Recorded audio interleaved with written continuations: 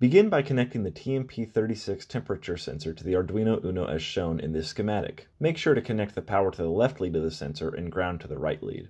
Next, open the Arduino IDE and create a new sketch. Start the sketch by defining a constant int for your analog pin of choice. I used pin A0 for this example. Then, the only code we need in the setup function is to start a serial port at 9600 baud.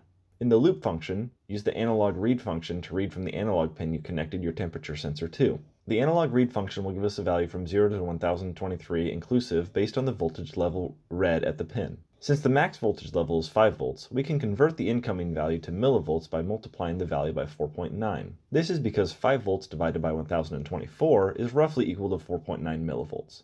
Once we have the voltage measurement in millivolts from our temperature sensor, we can convert to Celsius by using the equation provided in the TMP36 datasheet, which I will include in the description for those who want to read it.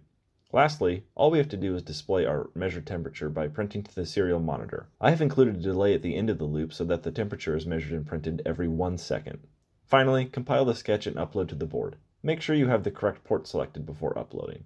Congratulations! You can now take the temperature using the TMP36 sensor and an Arduino.